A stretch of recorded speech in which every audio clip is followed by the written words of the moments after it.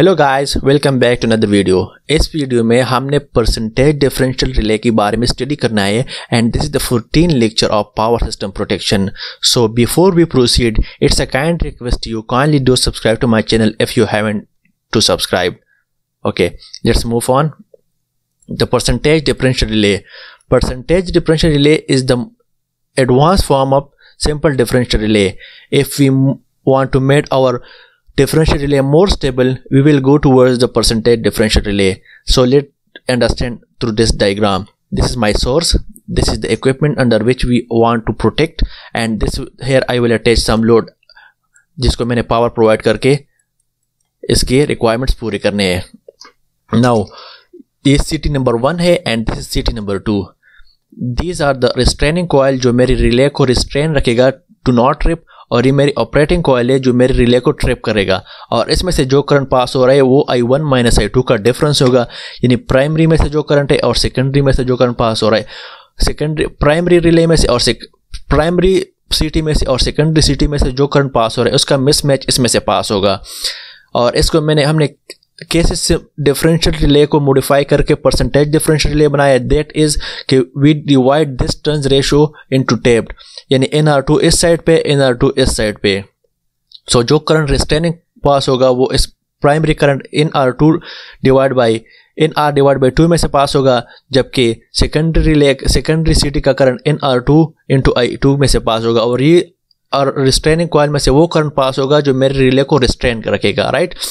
और जो करंट होता है, जो टार्क होता है वो I स्क्वायर के डायरेक्टली प्रोपोर्शनल होता है। So the current is torque is proportional to the I square, right.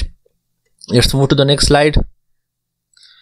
जो लेफ्ट साइड पे मैंने टर्न्स रेशियो बताए थे that is NR2 divide by I1, तो इसकी वजह से एम्पेयर टर्न्स यानी मैग्नेटो मोटिव फोर्स एक्ट करेगा, that will be NR2 into I1, और जो राइट साइड पे एक्ट करेगा that is NR2 into I2।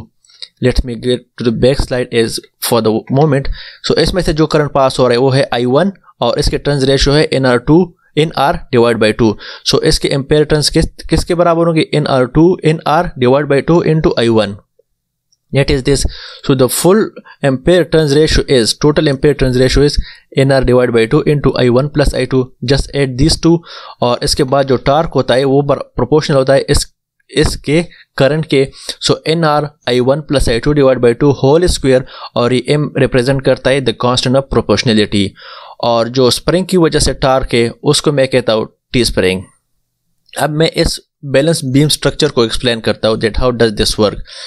ये है restraining coil and this is the operating coil and this is the contact that will generate a trip or not to trip signal. This is a spring and this is the armature.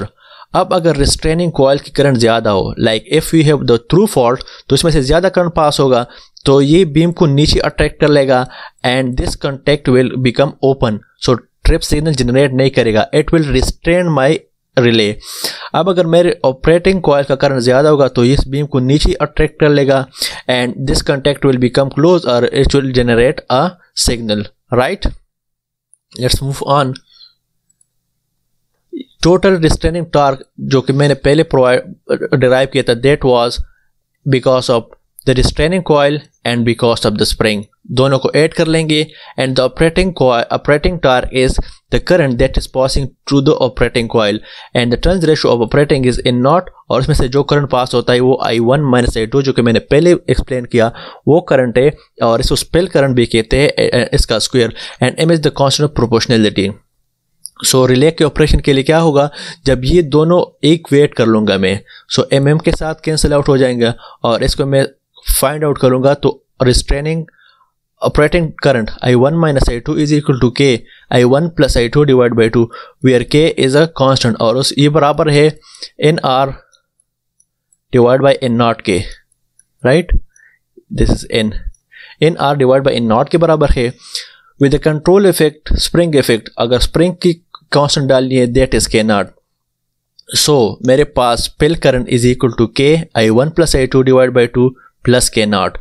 अब अगर spill current ज़्यादा हो इससे, अगर spill current इससे ज़्यादा हुआ तो मेरी रिले ऑपरेट करेगी, अगर स्पिल करंट इसके लेस हुआ तो मेरी रिले ऑपरेट नहीं करेगी, it will be with in restrain reason. अगर ये इस इक्वेट होगा तो ये वर्ज ऑफ ऑपरेशन होगा बिल्कुल एट एक्सट्रीम पे लाई करेगा। Let's understand this percentage differential relay curve. So at the y axis I have spell current and the x-axis I have maximum through fault current, that is external current, and this is the minimum value spell current जिसके बाद मेरे relay ने operate करना है। अब मेरे पास जब spell current through current जिसको एक्सटर्नल करंट भी कहते हैं is getting increased gradually, Aahista Aahista, then a point will reach कि मैक्सिमम जो पिकअप वैल्यू थे मेरे उससे करंट की वैल्यू बढ़ जाएगी और मेरे रिले ऑपरेट कर जाएगी, जबकि इस तरह नहीं होना चाहिए क्योंकि एक्सटर्नल फॉल्ट के लिए मेरे रिले ने ऑपरेट नहीं करना चाहिए। तो रिले ऑपरेट कर जाएगी तो then the percentage differential relay came into picture और वो अपना रोल प्ले कर रही थी। तो इसके लिए फिर हम एक के जिसको लास्ट में मैंने कहा था कि इज अ कांस्टेंट और इसको कहते हैं स्लोप, ये बराबर है, ये होता है ए, फॉर एग्जांपल मेरे पास वो के की स्लोप है तो वो मैं डिसाइड कर लूँगा कि मैं कहाँ पे मैंने लाई करना है। पहले ये इधर था, अब ये डिफरेंशियल ये के इधर आ गया। तो अगर एक्स के नीचे रिस्ट्रेन रहेगा, इसके ऊपर ट्रिप रहेगा, ये 25% स्लोप है, रिले डिफरेंशियल कैरेक्टरिस्टिक्स। अब अगर मैंने इसको 200% रखना है, 200% मीन 2, 25% मीन 0.25, तो इसके आगे रिले ऑपरेट करेगी जबकि इससे नीचे रिले रिस्ट्रेन रहेगी। तो ये वो के की वैल्यू है जो डिसाइड करेगी कि एक्सटर्नल फॉल्ट कितना है। अगर एक्सटर्नल फॉल्ट की वैल्यू ज़्यादा है तो मैं के की वैल्यू ज़्यादा रखूँगा ताकि वो एक्सटर्नल फॉल्ट के लिए मेरे रिले ऑपरेट ना कर जाए, right. Hopefully you have got this point. Let's move on. Useful terms क्या है? Restraining winding is also known as biasing winding. Restraining winding के लिए जो terms use हो रहा है वो है biasing winding, और slope को हम क्या कहते हैं?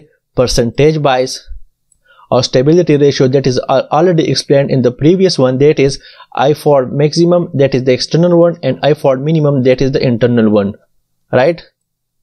Let's move on. हमने अब सेटिंग कैसे करनी है? For the setting, to setting दस नीड, वन इज कि मैं स्लोप की सेटिंग कर लूँ, के जिसको मैं के कहता था, अब मैं स्लोप की सेटिंग कर लूँगा। And the second one is the minimum pickup setting, spring की वैल्यू मैंने, यानी स्प्रिंग आर मैंने क्या रखना है? स्पिल करंट यानी पिकअप सेटिंग मैंने रखनी है। तो मैं रिस्ट्रेनिंग कॉइल की सेटिंग कैसे करूँगा? अगर मैंने इस 2 पे रखना है तो इस साइड पे भी 2 पे होगा, अगर यहाँ 3 पे रखना है तो इसको भी 3 पे रखना होगा सेंटर टैप में। इसके हिसाब से फिर इसने जनरेट करना है कि इसने ट्रिप सिग्नल जनरेट करना है या नॉन ट्रिप सिग्नल जनरेट करना है। अब अगर मैंने इसको 1 पे रखा तो ये डिनोट करता है 20% स्लोप, अगर 2 पे रखा 30% एंड 3 पे 40%, राइट। तो इससे मैंने क्या करना होगा? स्लोप डिफाइन करनी होगी और इससे मैंने पिकअप वैल्यू डिसाइड करनी है, राइट। Let's move on. ये एक सिंपल एग्जांपल है that calculate the slope of a single and fit system for an internal fault, neglect the restraining spring. तो इस केस में हमारे पास क्या होता है कि के को भी नेग्लेक्ट कर लो, और वो कहते हैं कि सिंगल एंड फिट है, यहां से करंट जा रहा है, इंटरनल फॉल्ट आया, और ये कहते हैं कि इंटरनल फॉल्ट के लिए कैलकुलेट द स्लोप, इस के की वैल्यू फाइंड करे। तो इसमें से के2 तो ऑलरेडी I2 0 हो गया, I2 कैसे 0 हो? क्योंकि करंट इस तरह आ रहा है और नीचे जा रहा है, इसमें से कोई करंट नहीं पास हो रहा। तो इससे जब I1 निकाल लोगे तो उसकी वैल्यू आती है 2, आई गेस। आप इसको सॉल्व करके कमेंट सेक्शन में बताइए दैट इट इज करेक्ट और not. So this was a simple tutorial कि आपने परसेंटेज डिफरेंशियल रिले को मॉडिफाई किया है यूजिंग डिफरेंशियल रिले।